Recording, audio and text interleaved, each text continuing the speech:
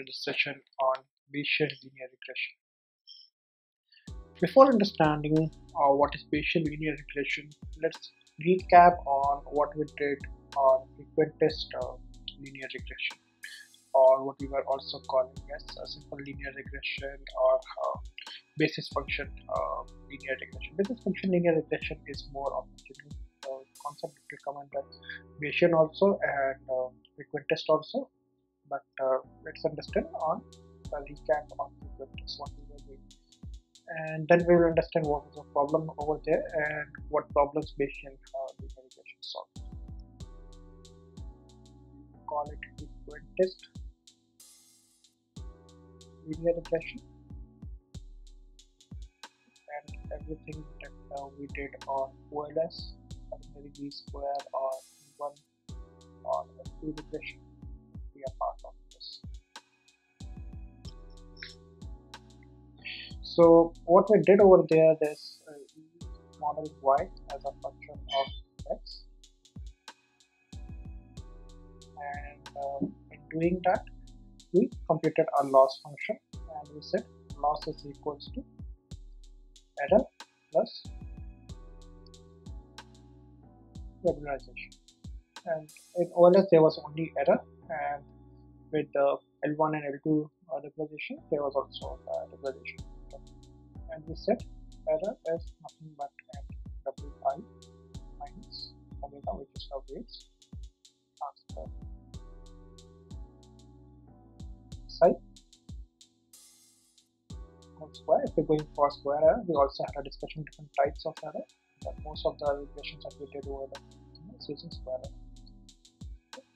If we add a model complexity penalty, which was a regularization term for us, then in the case of suppose ridge regression, we were using lambda times omega transpose.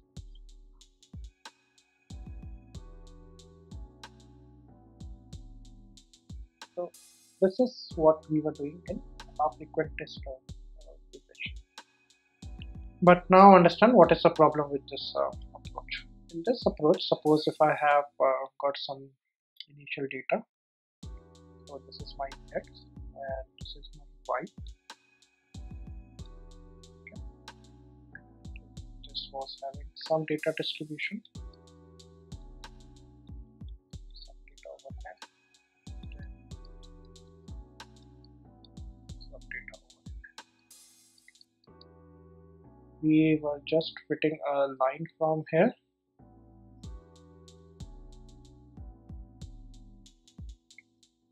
And we computed the maximum likelihood estimate of this W.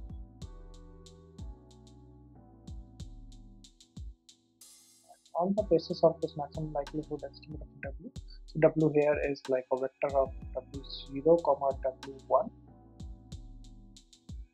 Since this only has X, so X got multiplied with W1, and this becomes your intercept. So essentially this is your W1, and the intercept, which is a slope, will be W1. So this is your maximum likelihood. So W maximum likelihood will give you this particular line.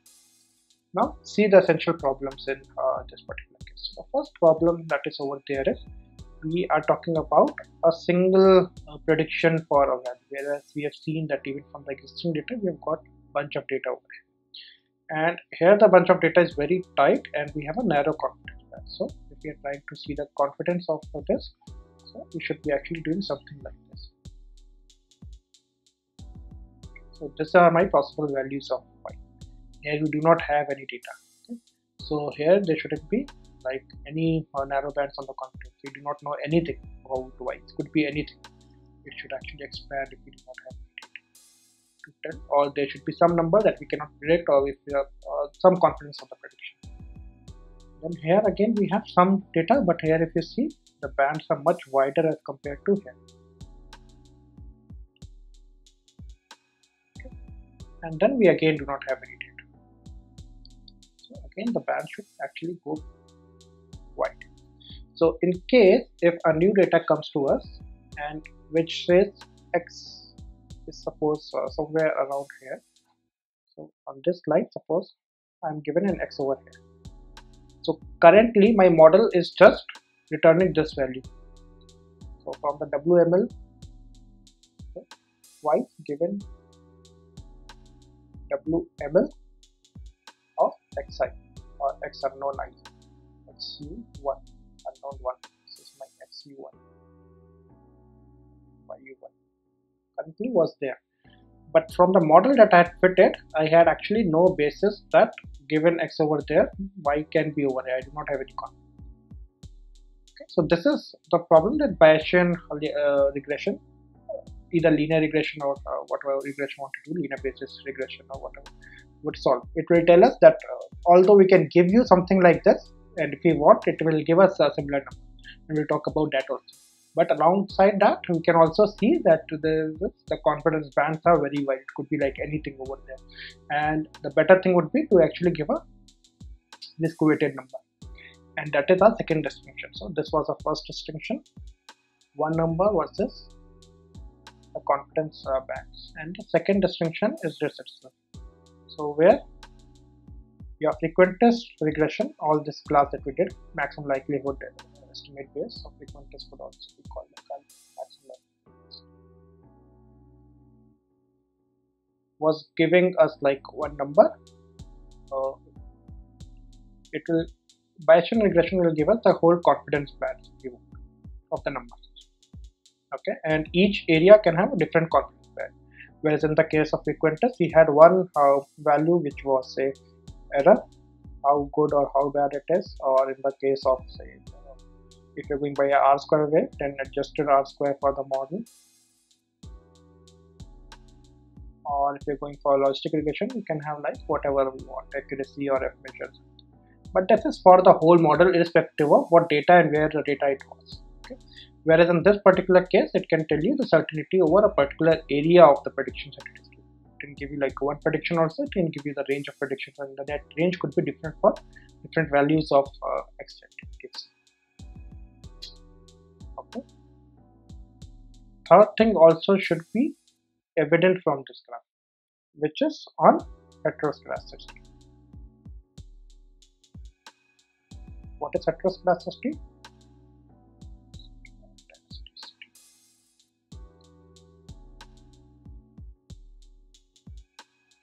Heteroscedasticity is your variance of the data is actually changing across the data levels.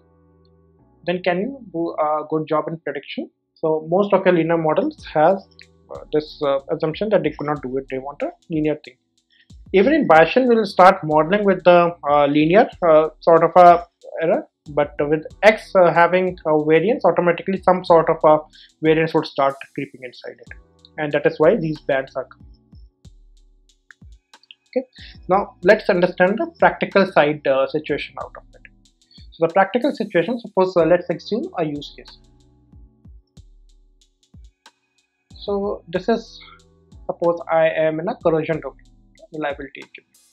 So in reliability engineering, suppose this is my pipe. This has, suppose somewhere out, or the tolerance is somewhere over here. This is my pipe thickness. This thickness also.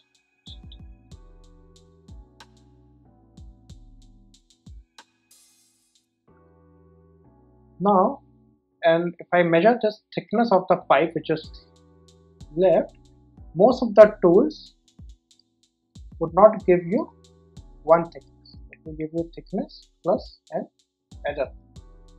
Okay, what is the tolerance of that tool? And in any practical scenario, this error would be actually a function of the thickness itself, because each tool is made of some particular material which is made to measure a particular range of thickness, and it will have error which is a function of what it is measuring themselves. Okay. So that is one of the criteria. So if we are talking about this particular model, this is essentially called a first order reliability. Most of the people actually simplify it into first order reliability management, but essentially real life scenarios are second order. Let's understand a second use case where you are into supply chain. Okay. Now suppose from going from A to B, there is a distance, which is probabilistic distance or time. Okay. So I take on an average 10 days for a ship to travel between distance A to B. Now, depending upon what is the condition of the sea and so on and so forth, I may have to take different routes for A to B.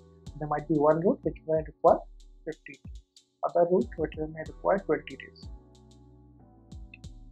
Now, the variance in each of these routes, okay, now can be quite different, or even for the same route, depending upon what speed you are doing. So, suppose this requires an RPM of say 100. If I go at a lower RPM, say 50, I get something like this speed. If I go at something in between 70 RPM, this is now because of this time. Now the uncertainty increases because between 10 to 15 days or 10 to 20 days, the weather can go wrong and other things could go wrong. So a more realistic condition is that the predictions would actually vary by time. But these models do not actually take that into consideration. Whereas Bayesian models could be actually trained to do sort of it. So now we will go into the details of our assumptions in Bayesian, and then we will see how do we do it. So at its simple, what was Bayes' theorem? If you people remember, it says that A given B would be modeled as B given A.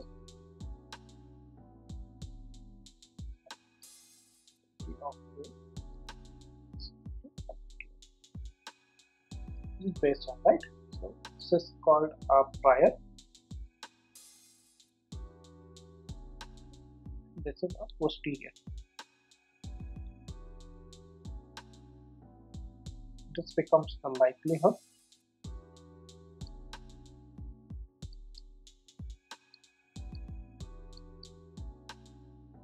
This becomes a probability and the normalization factor. Okay. Now let's assume what we were doing in our OLS or Frequentist sort of a regression was we were finding the most likelihood value of WML, which is that if W is a vector of W1 or W0, W1, we have got specific values of this, and those specific values came from gradient descent. We discussed about the contours and gradient descent, and we reach the center of them. So we do not have a distributions about around W0 or W1. We consider that it's one number. In fact, in all of these differentiation sort of approaches of getting specific numbers, if you get multiple solutions, that creates more problems. An ideal scenario is that you get only one number that will solve your computational problem and other mathematical interactability problem. So we got only one number, which is W1 and W0 and W1. We do not know any world outside or how probable this W0, W1 and numbers outside close to W0, W1 could be. And this is the problem that we are trying to solve with Bayesian model. So what we do is we assume that W0 is not one number, it's actually a distribution. Similarly, W1 is also not one number, but is actually a distribution. Okay, and any amount, that's any of the normal distribution. So suppose it's a Gaussian distribution, could be actually featured by 3 commas. Okay, so this is 1 sigma 1. Okay, and my W is nothing but any combination of this and this.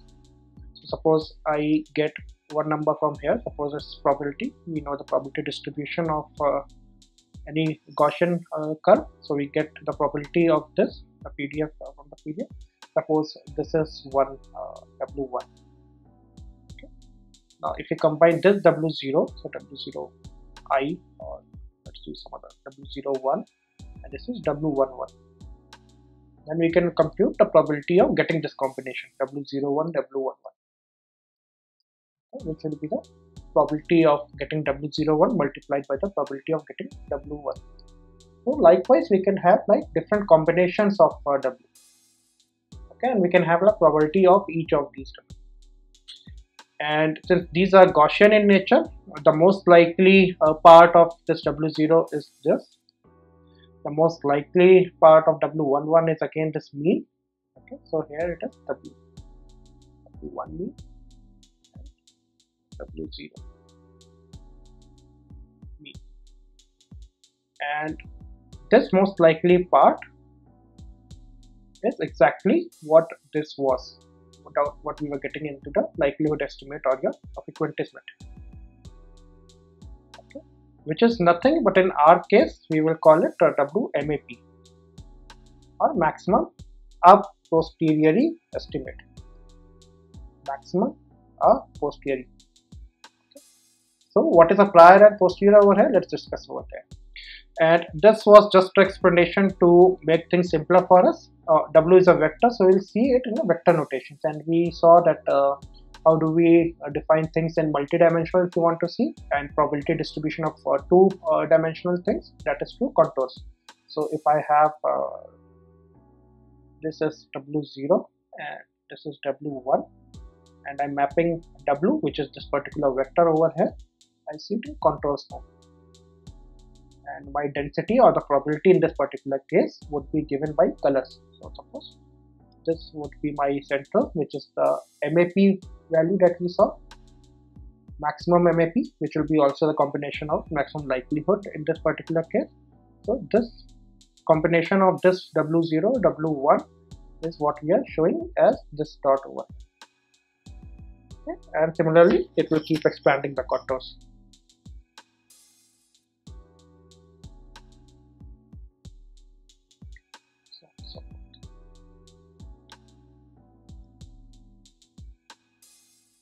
So these are lesser likely combinations. What we are doing. These are complete contours. It will have one number of W0, W1, but the probability all around this is same.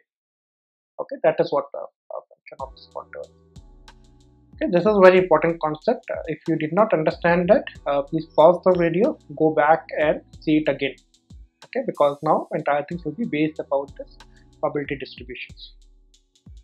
Okay, so now we have got from the Bayesian analysis the probability distribution of W. Okay. But we need to have some initial distribution, so we will now create everything in the form of distribution. So when we are calling a probability of getting a particular Y that we were seeing, so in this particular case, the diagram that we draw, we are getting a probability of Y given X. Okay. Now this is not, we said, an absolute number, but this is dependent upon what was the state of W over there. Now what is the X that we want? And what is this? Condition upon two things. So this is a conjugate prior. Okay, and we understood from Bayes theorem how can we expand it. So if again recap, V by A is equals to V A by B into VB divided by VA. Okay, so let's apply the same thing over here. In this particular case, P Y given X, and everything that is a conjugate pair, you can and if that remains with one only posterior, and this is the only prior, that becomes a prior as a conditional format. So we can write this in the form of P W given Y. Again, this will come over here. Okay. Into now what the thing that has was down will come over here in the forms of probability, and here it is Py into Py. Now X is the only thing left, so it is not a conjugate over here, it's a condition prior in this particular case. So probability of prior, this one is prior to this, divided by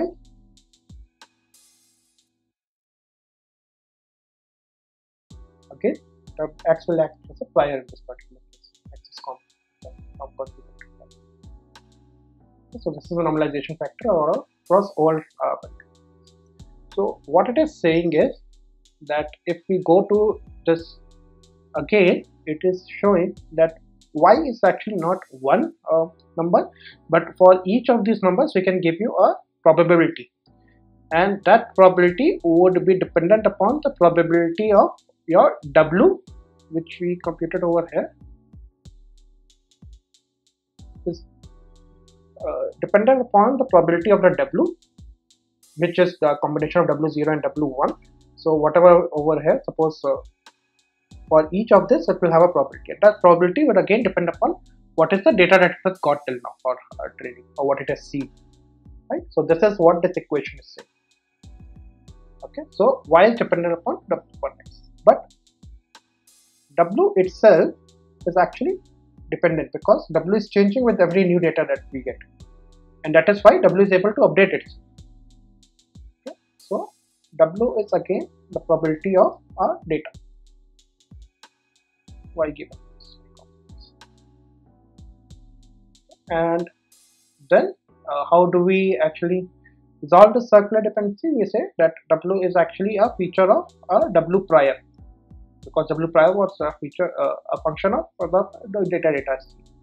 So with each iteration, the probability distributions around w changes. It sees the data and then it updates itself. Okay, I hope this concept is clear, and we are assuming everything as a normal distribution. So normal distribution will have a mean and a weightage around it. So if we are talking about an absolute PW, okay, which is the initial state, we can assume it as a Gaussian distribution. This is the symbol for Gaussian distribution of W, which is the initial M0 and S0, which is S0 is the covariance matrix of the data that we have. Okay, because all these variants that we were talking about earlier, this could be modeled by your covariance in the data. Okay, now the other part, the above one that we have written, this part, no, let's take this again. So we are saying p of y given w comma x, and here we will also introduce a precision. There are two precision factors. One is the alpha that will be used. This is for the data, and the second is the Gaussian distribution of y given x, and this beta is for the Gaussian distributions for your omega w unit parameters. Okay, so both are Gaussian assumption over here. And what is precision? Precision is equals to 1 upon your variance. Okay, and variance is square of standard deviation. Okay, and so if we have to signify a particular standard deviation or variance, we can actually do something like a alpha minus 1 or beta minus 1. So whenever you see beta minus 1, alpha minus 1, you can see it's the variance of that particular Gaussian distribution from which it is coming. Okay. And now if I have suppose this data set, some other color, you get confused. If we have this data set, suppose this is x1, y1, x2, y2, and if these are independent, what is the probability of getting x1, y1 and x2, y2 will be the probability of x1, y1 multiplied by x2, y2, because these are independent. So for this also we'll use, because these are all independent in nature, it's a product of n is equals to 1 to all the elements in the data. This is the probability. You can see that particular thing. And this is a Gaussian distribution, so again we'll use Gaussian notation into the data set itself. Data is again y given x. So whenever you use the data, it will be y given x. So it's a data. The transpose, and if we are broadening the class, we do not want to now call it only linear regression, but can be any linear basis regression also. And simple linear regression is a subclass of linear basis regression. Please refer to our video on regularization and bias variance trade-off where we talked about all that. sigma of xn. Here we are assuming for simplicity that there is only one basis function, but you can assume like increase the complexity, comma your beta minus 1. We explained what is beta minus 1, right? It is a variance of this distribution. So similarly, let's do for the probability of W also. Okay. Given this data here is y comma x, or y given x, whatever you want to say. In general, it will be a normal distribution. We say that n, the mean and the covariance matrix at the nth step. So this n denotes at the nth step, because what we are assuming is that with every step W itself is updating itself. It sees new data and it sees that if this is the y and the x given, and my initial estimate of the W was somewhere around here. So with this y and x, what should be my new estimate of W? So this is exactly what we are doing. So if we had something like this, okay, as our estimate of W given x, now we got W0 and W1. Okay, and if we are seeing from a line perspective, suppose this is W0, the intercept, and the slope is W1, and we have got this say x. Okay, now you get another x which might be something very different. So now I have got one x over here, or some x is over here. Now its estimate will change. So now it will say this line doesn't look something like this, but this line looks something like this, because we had initial data somewhere over here. Now we have got new data over here. Now it will change the probabilities of its W0 and W1 combination. So now it is saying that W0 remains the same, but let's actually increase the probability of W1, which means take this curve somewhere over higher. So now these contours will look something around here. Okay, so this is higher than this one. This is an important concept. You'll not find this in book. I'm just trying to put it graphically for you, how these W's are changing with new data. Okay? So if you do not understand, just pause the video and listen to it very carefully. Okay, this would be updated in this particular case with each step. Now at each step, what is the assumption? So let's start with the initial assumption. Initially, I have not seen any data at all. Okay, so I can just assume that I have W0 and W1, which is a normal distribution centered across 0. Why?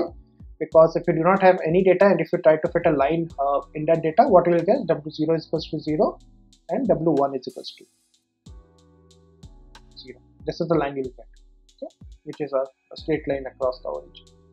If you get only one data, you cannot do anything about the intercept. You will keep it 0, only this will update. Only if we have two data points, and you will get some values around. So our initial assumption is that it is a 0 centered thing, and it has that beta minus 1 as a precision.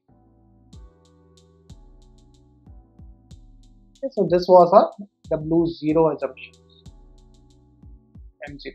But with each of these steps, it is actually doing a multiplication of this with your initial data probabilities factor. So what it will become in the form of final state, your Mn at any given step would become your Sn, and what was S0? S0 was the, sorry, we forgot S0. It's the initial covariance matrix. Again, we can put 1 over here. So this will become Sn into S0 inverse, okay, M0 plus, now this is your X matrix into the Y vectors, we will call it target vectors, the initial that we have got in the data. Okay. And your final Sn, and we'll do a Sn minus 1. You can take an inverse to get an Sn. It is simpler in this particular case. 0 plus 1 plus times sigma transpose into sigma. Okay. Now we will not get into the derivation of this, but try to understand it intuitively what is happening.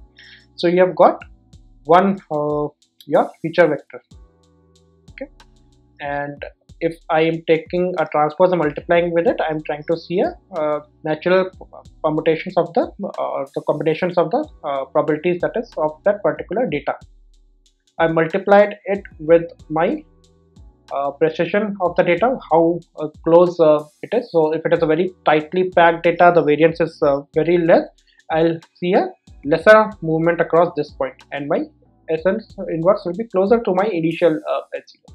But if the data has a lot of variability, the covariance matrix is very high, then you'll see a larger shift on these assets. So this is proxy of the final shift in the data, or the confidence of the W's, which is based on the confidence of the how much data has actually the covariance of the data and how much it has shifted. Similarly for Sn would be again a function of Sn, because it is the covariance of the final thing that we are seeing, and this is the initial point. So this is the intuition behind this. We will not go into the detailed derivation of it.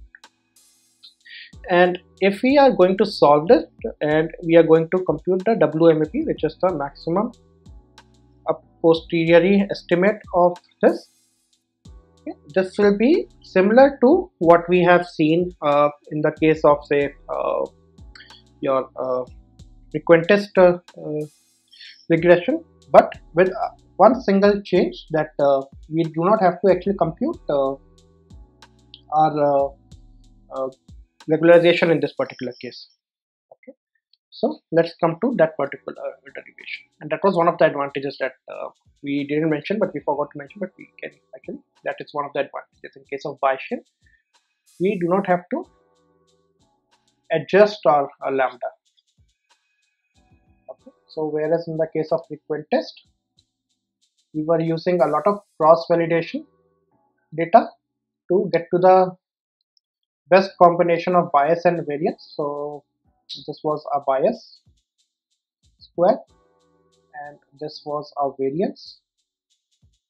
Okay. See our lecture on bias variance trade-off, and this was the final error. So we were using a lot of cross validation to get some sense of this particular area to get to the optimal point. Here in the case of our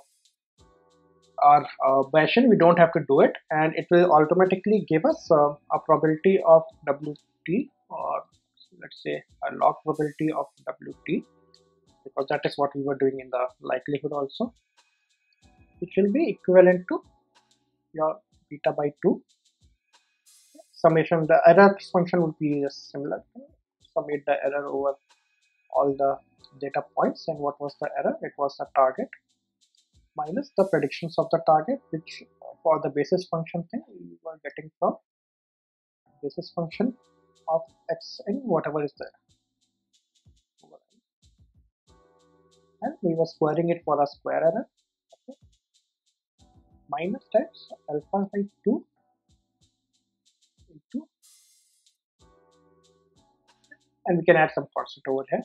So this was a regularization, or L2 regularization, but this factor was not over there. So if we were to bring this factor over here, okay, and we were to take all this constant outside, because it doesn't matter, because when you are optimizing it, these constants will go. So what will be the regularization factor that will be left over here? So with alpha by beta regularization, your Bayesian will give you the same central line as your Frequentist. This was the data.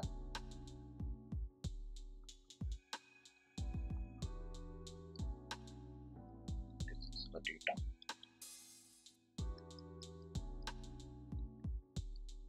Okay, and if this is my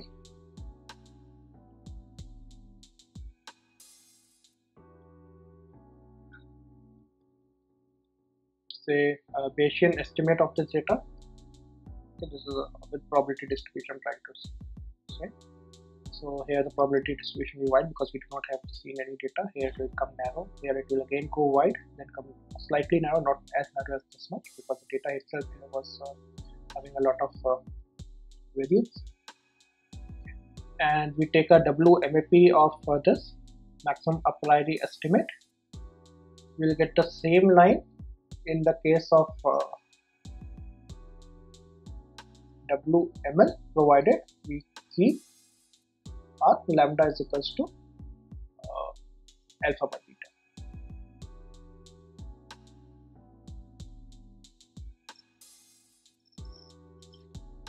Okay, so what are the three benefits again that we got? Number one, we didn't have to adjust for our overfitting. So there's an automatic treatment for overfitting over here. And if it is an automatic treatment for overfitting, it's just not giving you a number, it is actually giving you the confidence bands. Okay. With the confidence band, obviously with each, if you see the confidence of the probabilities, you can get like probabilistic values of points.